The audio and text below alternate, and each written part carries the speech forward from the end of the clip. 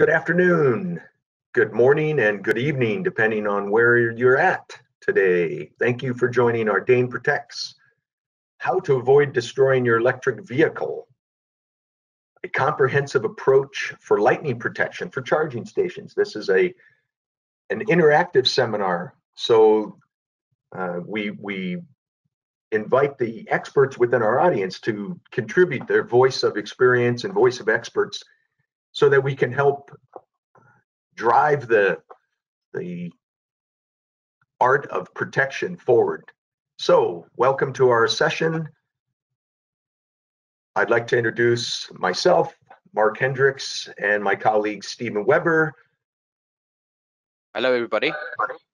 Thank you, Stephen. Stephen will be coordinating the back office side of our webinar series, and we'd like to make sure that the audience knows that the session is eligible for 1 hour continuing education credits under these professional engineer registrations.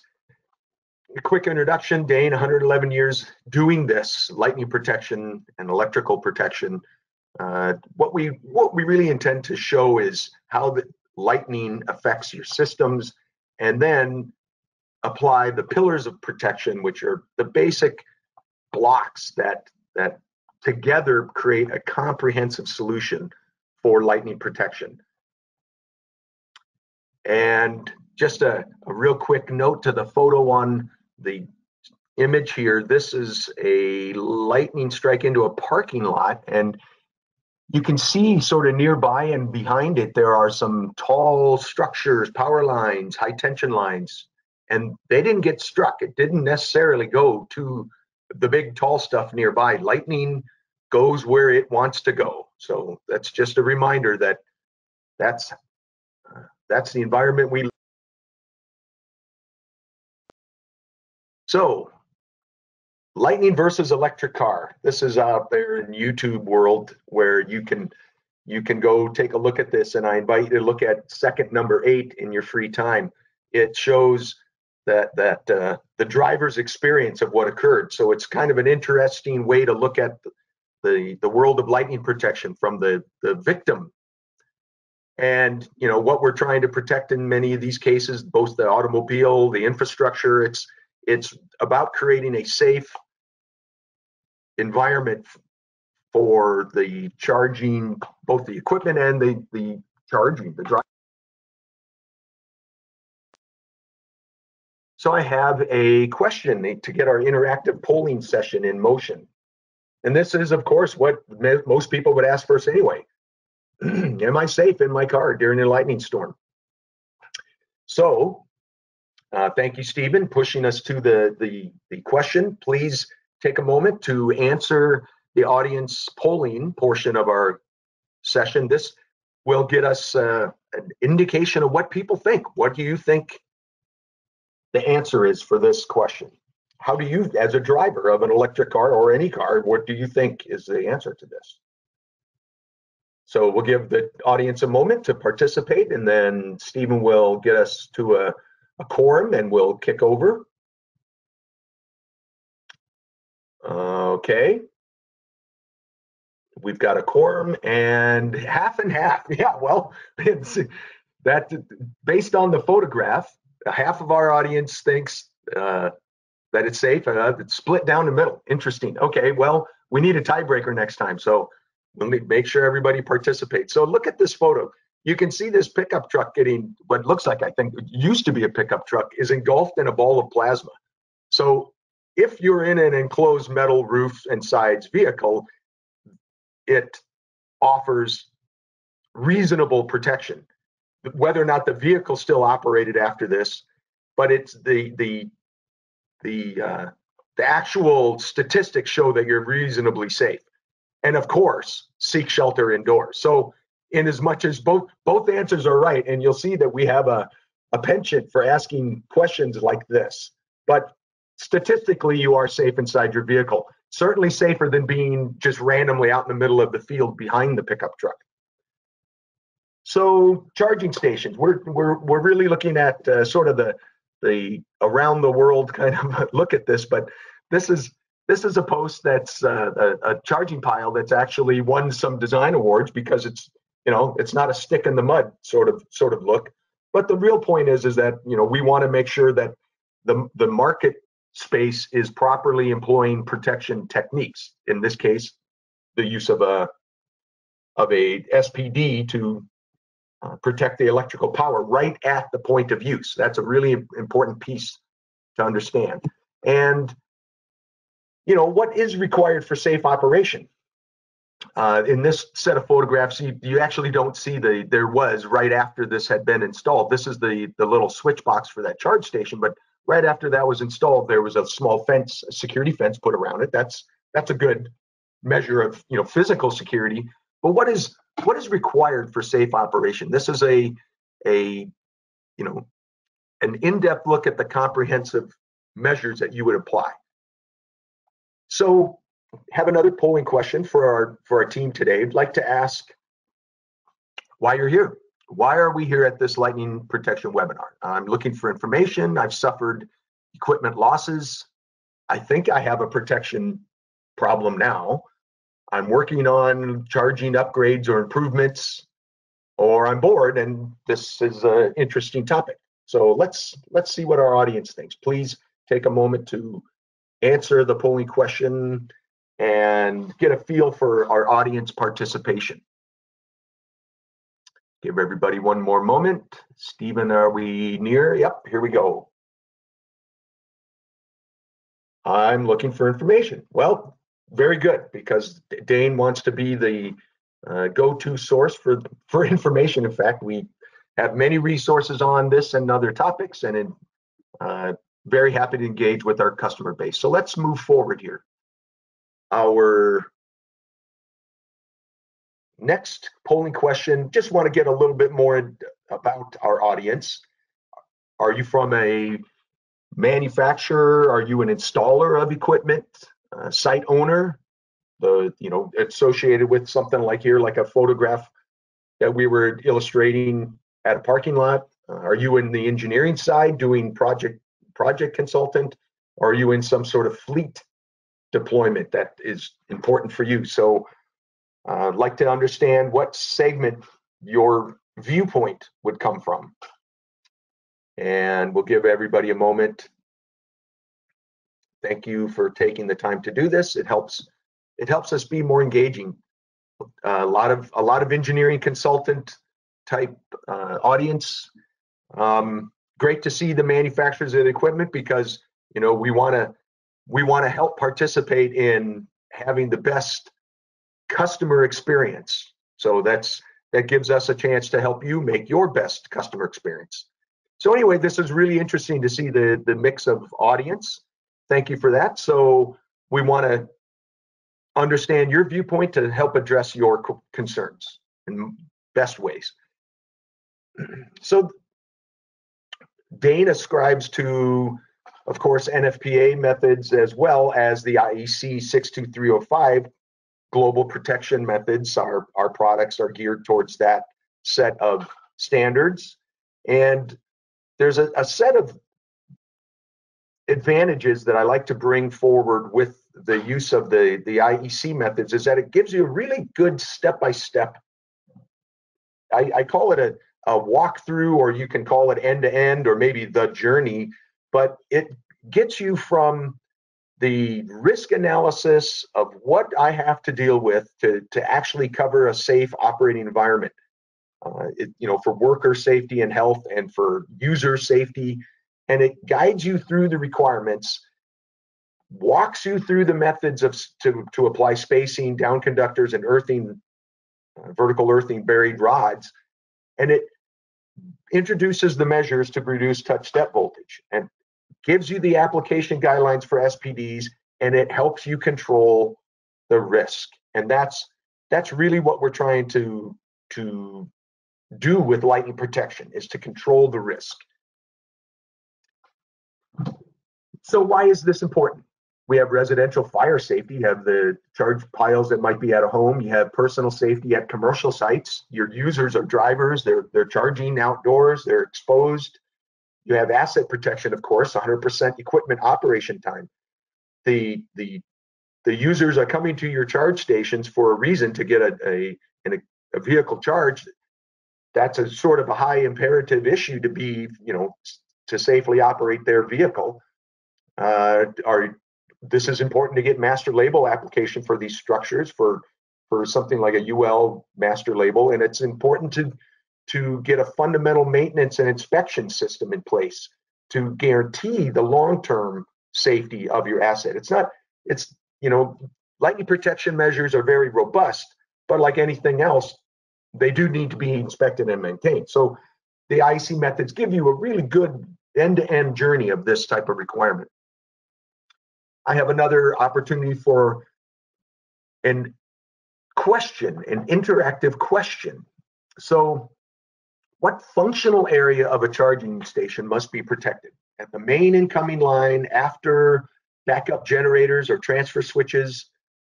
Is it right at the charging apparatus that you have to protect from ground potential rise?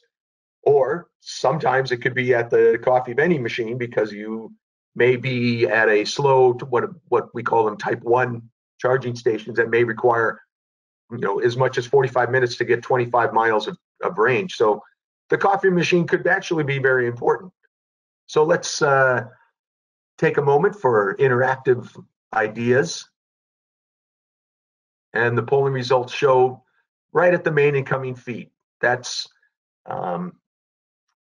is, of course, the very logical spot. And then we've also seen it in some of our previous photographs that you put the protection right at the charging apparatus. I call that the point of use, and that gives you the best control of risk and voltage control and surge voltage and surge current control right at that charge pile before it enters the customer's car, so that you don't cause damage to that customer's vehicle. So that's excellent to see the feedback from the audience on that. Thank you. Let's walk through the risk at a charging station. Well, let's talk about that. So you have direct strike. You have the risk that this just directly strikes your vehicle or the charging pile. You have the risk of what are considered indirect strikes, where it hits something nearby and introduces that ground swell. You see it in the illustration. It's sort of a wave of voltage that would be induced across the soil. And the other important surge is it's the electrical surge that's induced from this. So either a voltage rise induces a surge or a surge current is electromagnetically induced.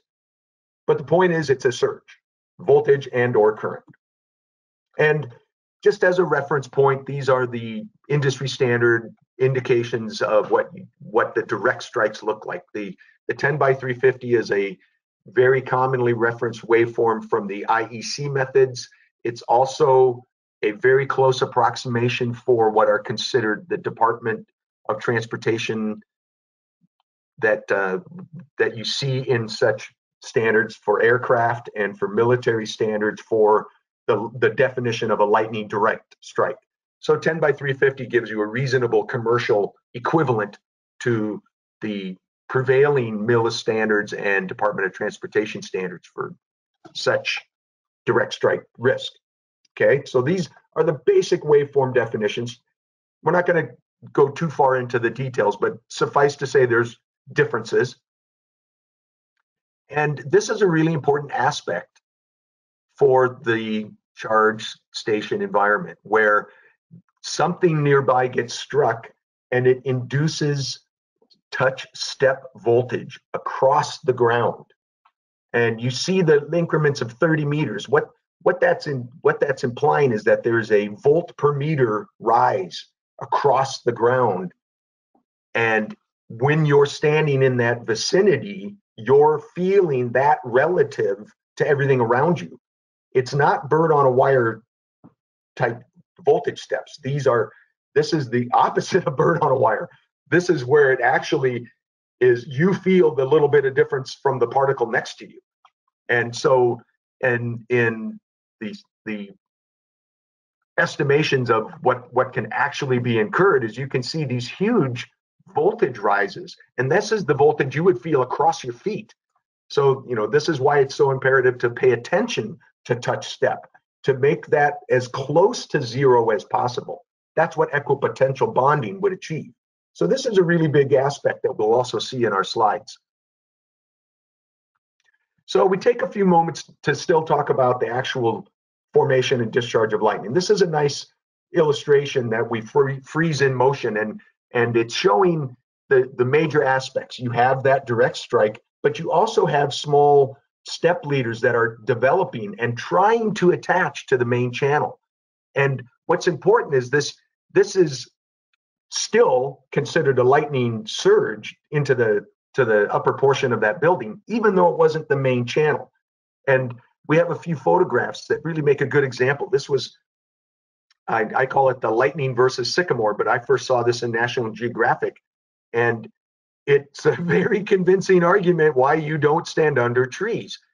And that 500,000 volts across your feet that are experienced right there next to the base of that tree. But notice the small tendrils that are attaching to the antenna next to the structure, and even in the trees in the distance. That's an exact photograph of the step leaders that didn't attach, but still caused a small amount of lightning-induced damage. And this is the premise that we talk about, that step leader attachment distance. So this is considered the basis of how lightning would jump at the very last moment before it makes a channel. It jumps through the air, the step leader, the upward step leader or downward, a lot of flavors of lightning, but this is the final jump. And what's understood is that the smaller the lightning bolt, not all the same in the zoo, who's who in the zoo of lightning, a smaller lightning bolt jumps a smaller distance. Okay, makes sense, sort of, because what's happening is the charge builds up and it creates an electric field and it provokes a step leader. A larger charge provokes a longer step leader. Okay, and that's what wants to finally cause dielectric breakdown and become the charge, the attachment point. So I take a moment to introduce the next polling question. What does that sphere represent? That rolling sphere, the electric field, is that the theoretical attachment point? Is it the step leader, the distance a step leader can jump? Is it the coverage calculation over a structure? The rolling sphere, what does that represent? So, a bit of a trick question. Give you a moment to read all the answers and make your best judgment. This is a good opportunity for the voice of experience and voice of experts to help us understand the market space. So, what does the rolling sphere represent? We have the coverage calculation over a structure. That's sort of the most popular answer, theoretical attachment point for a step leader. Exactly. Actually, all of them are sort of the right answer, and that you'll see that I like that sort of makes you think about it and pick what you think is the best answer. So it's interesting to see the customer, the voice of expert feedback. So it's actually somewhat like all of them, and we'll see a few nice illustrations of this. So looking at the IEC methods, they give you a good guidance from end to end. You get good guidance on doing risk analysis, grounding, design, touch step potential control. You get good guidance on the actual external lightning protection design. So DEHN has a set of tools. These are also industry available that you can evaluate the risk and look at the risk at a charging station. It might be a small structure, but you'll find that you have a high risk of damage or safety risk. And what the risk analysis allows you to do is to set a severity level that you think is tolerable. That's generally the industry standard severity level, which is shown in blue. And if you don't do anything, you have a risk that exceeds the threshold for human life safety, for instance. What the risk analysis allows you to do is pick more or less stringent methods to control your risk based on your tolerance.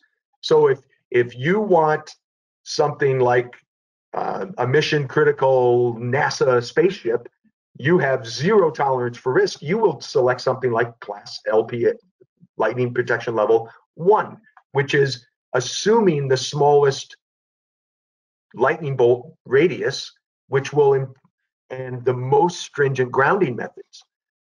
If you can tolerate a little more risk, you might select LPL3, which is a larger rolling sphere radius and slightly less stringent earthing measures. And so what it allows you to do is fine tune for your application, which is a really important part for the charging station infrastructure.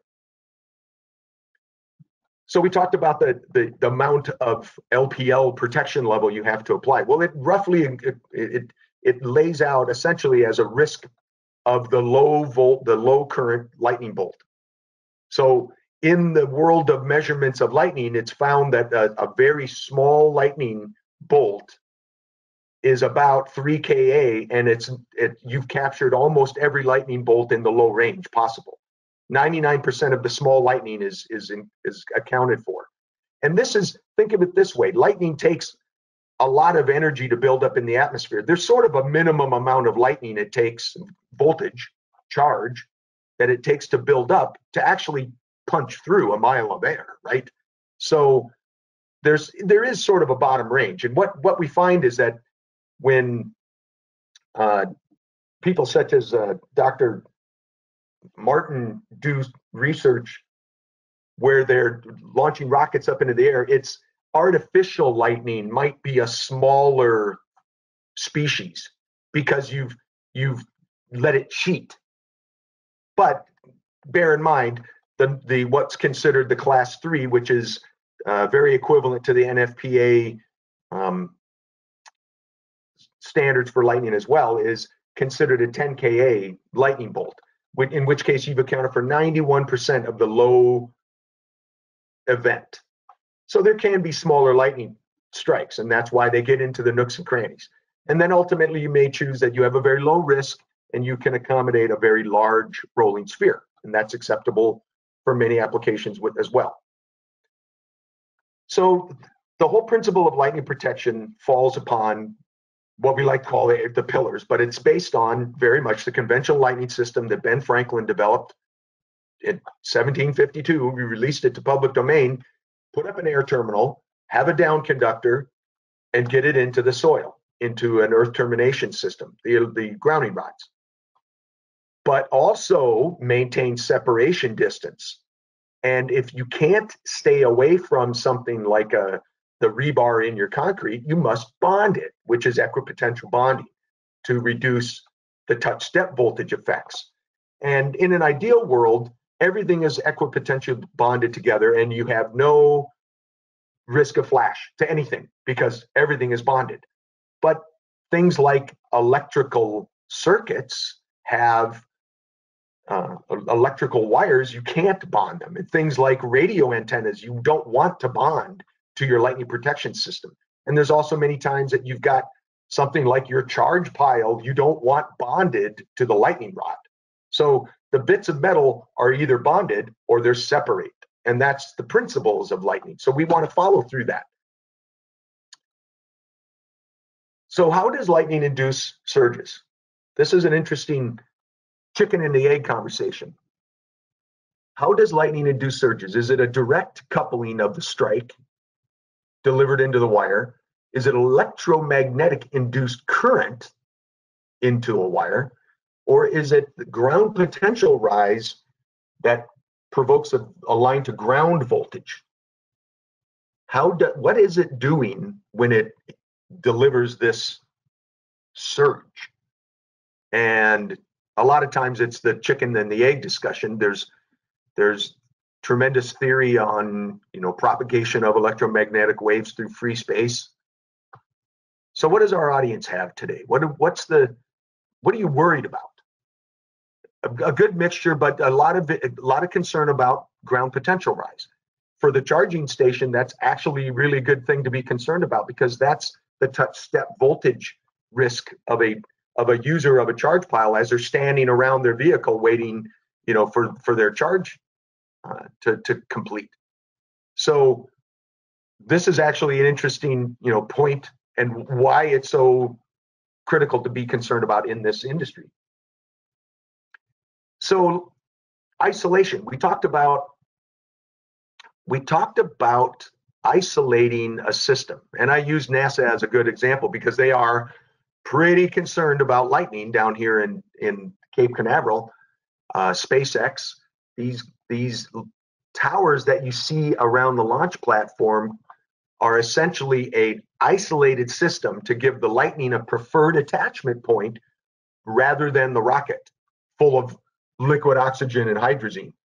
So this is the essence of an isolated lightning protection system. This is diverting the lightning away from the sensitive victim that you don't want to experience any lightning disruption. So isolated lightning protection prevents what? Isolated lightning protection. What would that prevent? So side flash from down conductors into adjacent structures, ground potential rise into the master ground bar, ignition sources caused by sparks from unbonded metal. So what does that isolated system do for you? And we'll give the audience a moment to read through our tricky questions. A lot to read, so I'll give you another moment.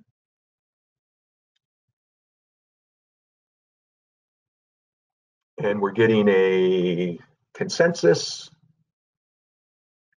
Side flash, and that's fundamentally the major purpose is to prevent side flash, and it can be used to prevent ground potential rise because you can divert the lightning into the soil many meters, tens of meters away from your earth rod that's giving you a master ground bar, and it prevents ignition sources caused by sparks from unbonded metal because it's not flashing. So depending on what you're trying to do, it can achieve these results. So that's a great indication of the understanding of this. Thank you. So a practical example in a charging station, we've got high voltage isolated lightning protection rods around the shelter canopy at some charging stations, and it's achieving exactly what we want, a reduced touch step voltage risk around the charge pile, because you're not bonding everything together. You're isolating the lightning away from your metal, and it reduces the surge effects into that charge pile and the vehicle. So this type of system can very, very effectively create an extremely safe environment. This has probably got solar panels on the top of it, so you're protecting a reasonably complex asset. And more importantly, these types of sites are intended to be extremely self-reliant. So you don't want to come out here every day and have to do a maintenance call to reset CPUs or replace batteries and weird things like that. So we have another interactive polling question. We're moving right along. This is: external lightning protection is not required on my system. External LPS, lightning protection system, is not required because it attracts lightning to my charger. It's too expensive. I already have a surge protector on my AC power. The LPS is not in my specification. Or maybe the contrary, the LPS actually is in my specification. So we're trying to, again, get a feel for the audience experience. What are the arguments for or against? So we have a moment, and we'll give the audience a moment to get a consensus. And it looks like there is a good understanding and requirement. Thank you. That's reassuring, because when I see, you know, applications that do not require conventional lightning protection, I sometimes cringe. So thank you for that feedback. And, you know, yeah, somebody might say that I have an SPD, which is good, but if we go back to our interactive polling question, I've got a few images from some sites here in Florida. And this is a site at a parking lot at a market store, and you can see the charge pile is right up adjacent to a light pole. Nice to have a fire extinguisher. I really appreciate that. But the point is that you've got a lightning rod, like you got a big light pole right there. So if this gets struck by lightning, I can promise you this charge pole is feeling some effect of that. And most likely there needs to be an SPD directly at this charge pile, but also very careful attention to the equipotential bonding around this. And it's not real obvious. This is a big concrete buttress, the pile right there, the footer, but there's a great concern that the designers pay attention to that and put equipotential bonding in place. So that's an interesting look at that question. Why do you need it? So the air terminals, we're just going to, you know, keep walking through the requirements of the pillars. You have air terminals. You place air terminals over the target area, and you give the lightning a preferred attachment point. It may still strike something you don't want, but you're beating the odds. And so what's nice about this photograph, this illustration gives you a nice show of that rolling sphere coverage. That's the often called the tent or canopy looking coverage, but that separates the exposed zones from the actual protected lightning protection zone under this area. And if properly treated, earthing requirements are maintained, you actually have a very safe working environment under this protection zone. And it prevents lightning strikes directly into the exposed drivers. And this is a nice illustration. It's a little busier than you'd see at a charging station, but it gives you a good illustration of the point. The lightning system is designed with air terminals placed, with down conductors connecting the air terminal system and an earthing grid into the soil. And it's the completed design creates a system of protection, and you can use combinations of freestanding rods, the light poles around the structures, air terminals attached to the sides, and exposed rooftop elements. But this is a nice illustration of how that system comes together. Taking that same design, you roll the rolling sphere over it, and it gives you that illustration of the protection zones. So you have exposed lightning zone 0, which is 0A, you're not protected, versus covered by LPZ 0B, which is covered under the lightning protection zone. And then furthermore, indoors, you can become even more protection methods. And this is what happens when you ignore parts of separation distance. And then you suffer effects of, say, flashover and some fire. Now, granted, this may not be a good example for a charging station, but you can see the similar effects of flashover. And this is what you're trying to guard against. At one point, maybe a lightning protection system is installed. There's the down conductor. But later, somebody comes in and installs security cameras or other lighting fixtures or other sensors or a radio, Wi-Fi radios and such on the sides of buildings or other apparatus, and it's too close to the lightning protection system. So you either bond it or you separate it. And this is an example of it not being separate. So we're going to talk more about earthing. So I'd like to get a quick look at the earthing. How far apart should earth rods be placed? This is actually a fairly common question. Much depends on the state of the the area, you do get weird things like buried cars and huge rocks. So there's much to be said for the state of the soil that you're at. But when you're designing it, and in best practice, how far apart? Depth of rod, just a rule of thumb 20 feet, rule of thumb 6 meters, or even less than 20 feet. What's the suggested spacing? And we have a consensus between the depth of the rod and 6 meters. And so they're all roughly, the depth of the rod equals a space apart is very common. I've seen that used. Also 20 feet, 6 meters, same, just about. Less than 20 feet, I mean, it's permissible, but what happens is the rods, when they get too close together, they actually influence each other. So while one rod's trying to displace charge, the other rod is also trying to displace charge, and they can't, you're losing the effectiveness of the earth rods if they're too close together. So when faced with the aspect of adding rods, you have to move them apart. So that's a really good rule of thumb. Okay, so we'll move to the next slide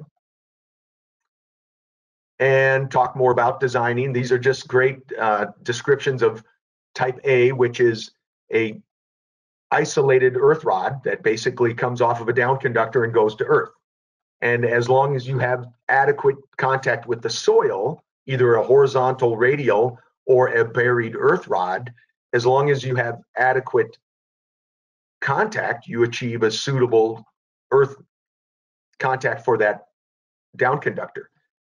The other very popular method you will see is something that looks more like the ring, either embedded in the foundation or in the footer, but it looks more like a buried ring to achieve the required contact with the soil.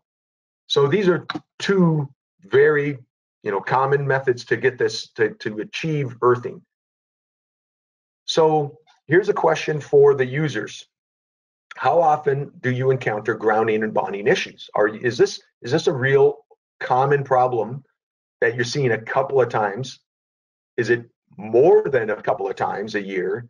And is it even more than 10 times per year? Are you getting a lot of grounding and bonding issues? So let's see the audience experience. Give them a moment to reply. Thank you. A couple of times a year, up to 10, which is quite a bit. And then a few people get a lot. And I'm down here in Florida, and we're already getting lightning season's already started. So if I have grounding and bonding issues, it will quickly show up. I'll lose my electric power. I'll lose my Wi-Fi if I'm not careful.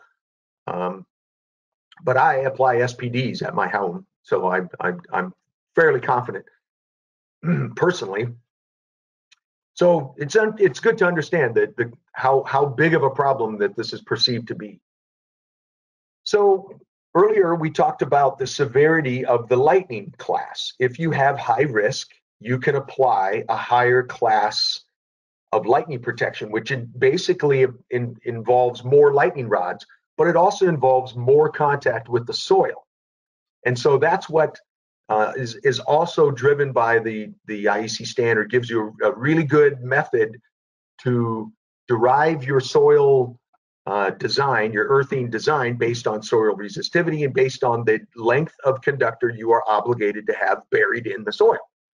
And where much like a NFPA system corresponds very closely with class 3, but we have allowances for a higher class 2 and higher class 1 with more contact with the soil. And that's really what's driven by the control of and evaluation. Evaluate your risk, design and implement measures.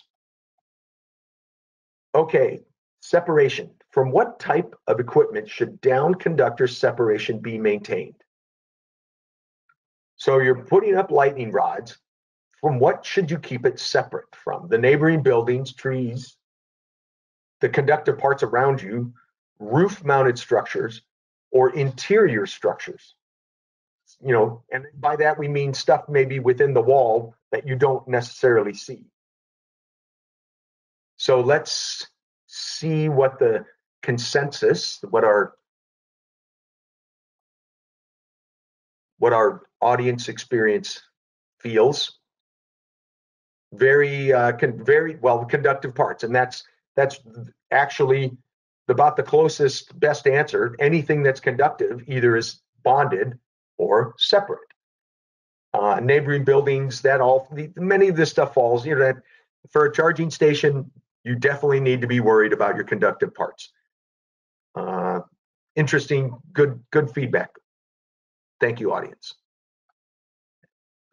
So separation distance is calculated thusly in the IEC standard, where the lightning current is actually a factor in the separation distance applied, but the height of the building, the lightning current, and then the spacing. So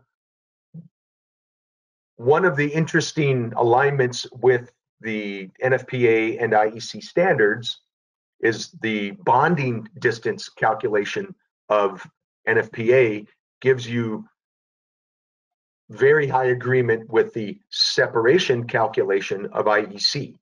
The standards are reasonably aligned so that when you're designing for a separation distance, the bonding calculation gives you a very close answer as well.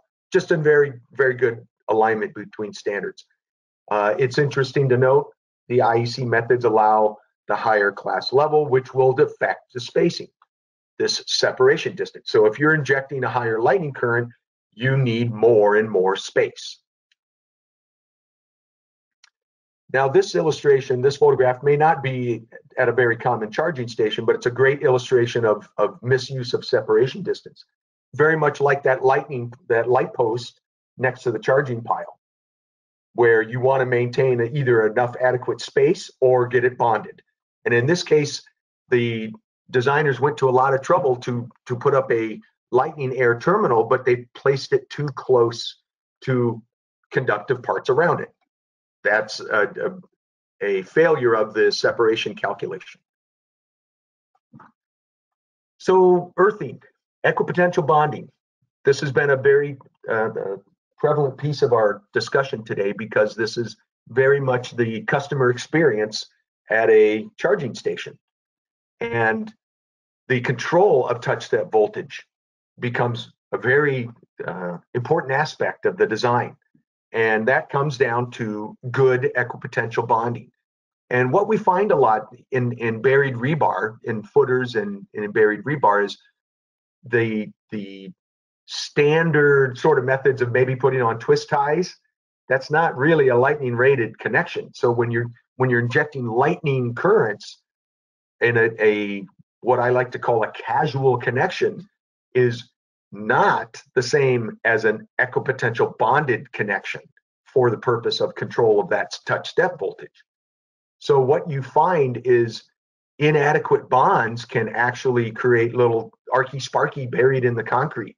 And over time, it will even cause failure of the concrete. But for the purpose of touch step voltage, you're not achieving your goal. So it's important to really pay attention to all of that interstitial bonding. So now we've got to look at the whole aspects. What will it look like when you pay attention to all of the aspects? You'll see air terminals. You'll see dedicated down conductors that are adequately spaced from other apparatus. You'll see application of surge protection devices on both power and data lines.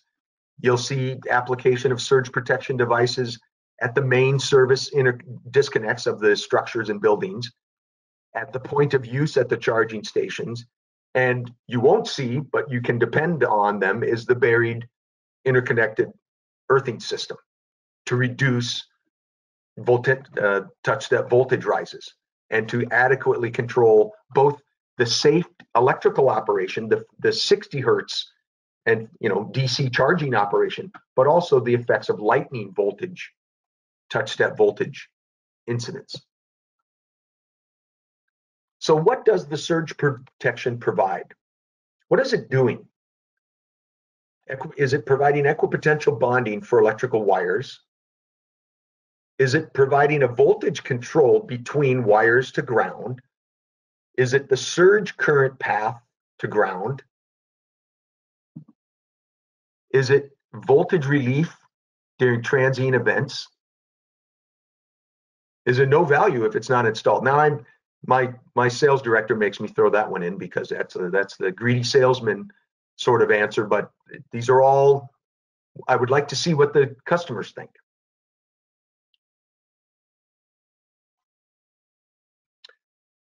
So a surge current path to ground is a very popular answer. That is what's achieved with the equipotential bonding of the electrical wires to ground. So you're basically giving it a path to earth that you otherwise can't simply bond.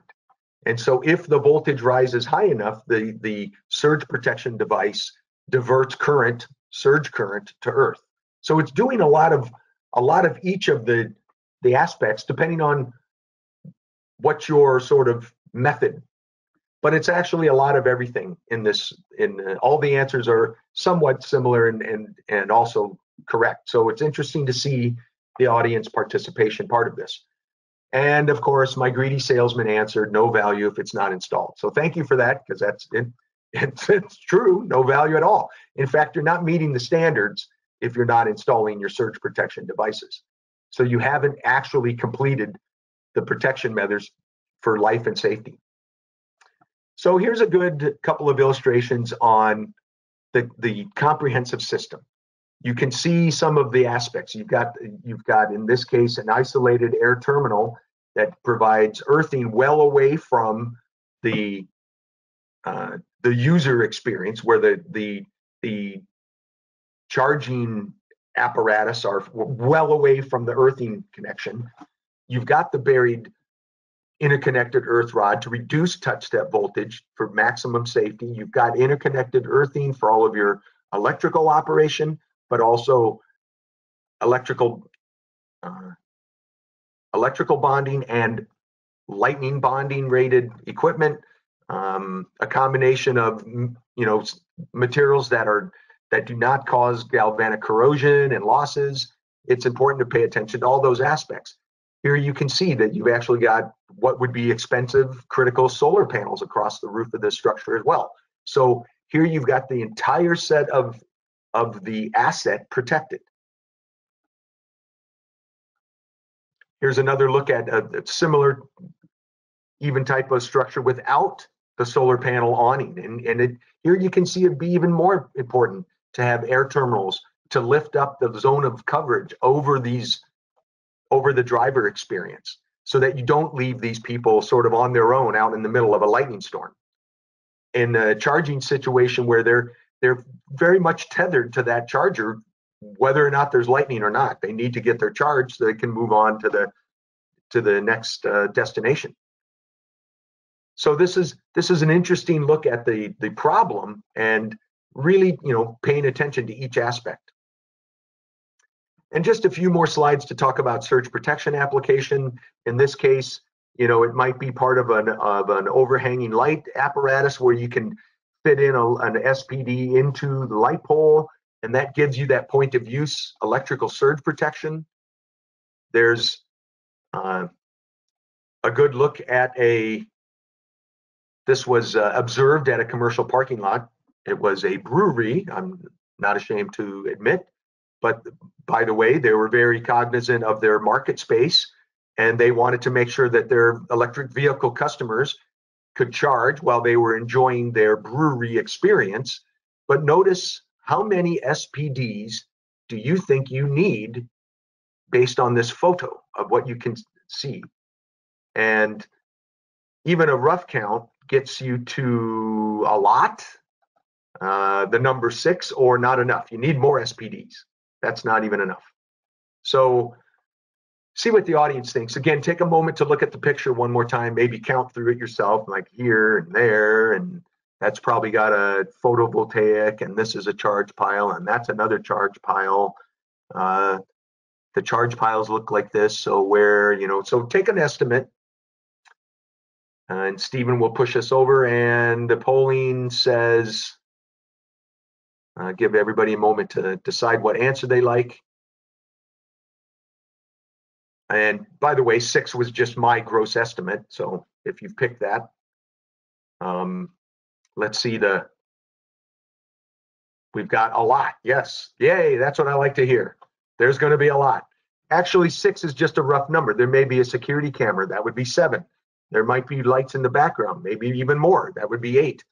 But you can see that at the point of use for the solar panels, for the lights, you would need to apply surge protection devices. So it's a really good understanding to see what the audience is thinking about and getting us all, you know, concerned about the safe experience for the charging customers.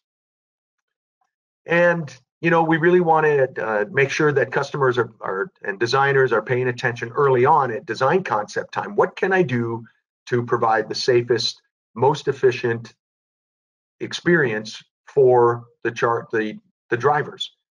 And think of it from that standpoint. You're the driver of that electric vehicle. You pull up, you want a safe experience. You want to see security cameras.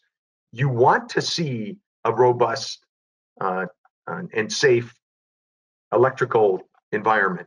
So there's definitely an aspect to the whole market space that you think of it from yourself. What do you want to experience?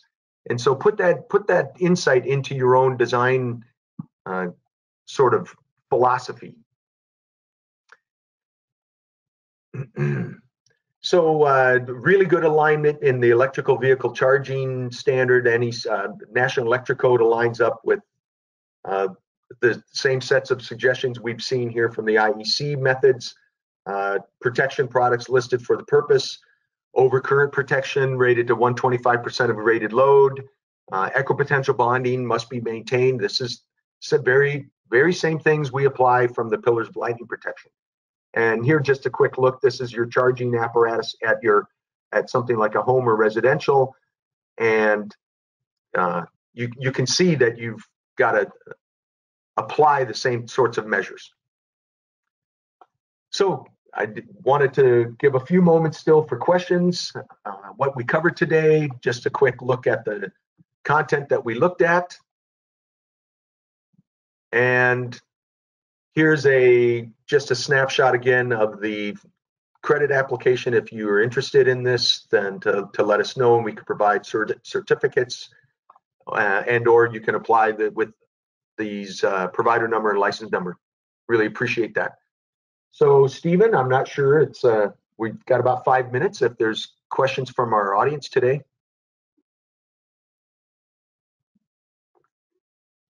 Hi, Mark. Yes, we received 2 questions up to now, and if more questions come in and there's enough time, we can address them. Otherwise, sure, just send them to us and we'll reply to them by email. So the first question, if all the charging posts, I think this refers back to that ground potential rise gradient that you showed, all the different potential posts. Yes. If all the charging posts are bonded to the ground and the GPR gradient causes that difference in the local ground connections, are you saying SPDs is necessary at each and every pole, as each will be at a different line to ground potential, or only the main AC power feed? Well, it's by way of using the standard, it would be all of the above.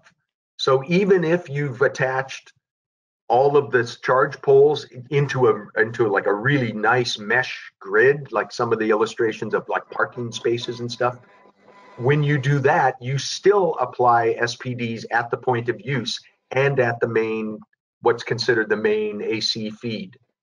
And the purpose for that is the control of the surge and voltage events directly at the point of use, especially in this charging environment where what's coming from your charging pile is going into somebody else's automobile, into their property. So, you know, there really is a concern that what you deliver to the customer is the best quality, you know, charging experience you can.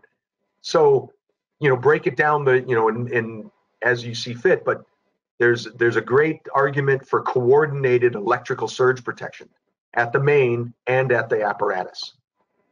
Stephen, if there's any comments that you want to add about distances, No, 10 meters apart is the rule of thumb between adding SPDs.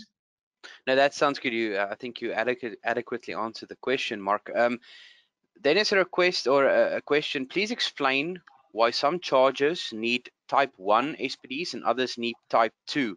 He's referring to a slide where you had a structure with a lightning protection system closer to some chargers that you installed type 2 SPDs in, and he's asking why type 2's there and then type 1's at the ones that are further away. I'm not sure if I'd read that slide correctly. We may want to take this one back and actually talk about the slide separately offline, because it's a little awkward. But if you could maybe just go to that slide real quick, that shows that system. We had this. Yep, that's the slide. This was a similar system. So this in this particular slide, what we're showing is the type 1 SPD is where it's subject to a ground potential rise. That's the main lightning type event that's described by an IEC type 1 protector, is the direct strike 10 by 350 withstand. In this illustration, we're showing that power line is actually not connected to the down conductor. So that illustration might be a little awkward right there in the illustration at the corner right there at the building. That's not actually a connection to the down conductor, so don't be fooled by that. But the application of that type 2 protector is right at the charging apparatus that's already protected by the same mains. And then when you're far out in the parking lot, you're actually not under a zone of protection out by these cars to the right. So they're then subject to a direct strike event out here. So when you're covered by your zone of protection, it's only at your service. When you're not covered with the zone of protection, you're more exposed. And so each of these is a type 1. Perfect. I think that's all we have time for. Thank you, Mark. Okay, well, thank you, audience today. Stephen, thank you for the background support. It's a really exciting way for us to present our topics to the industry. Appreciate any feedback, and thanks for your participation today.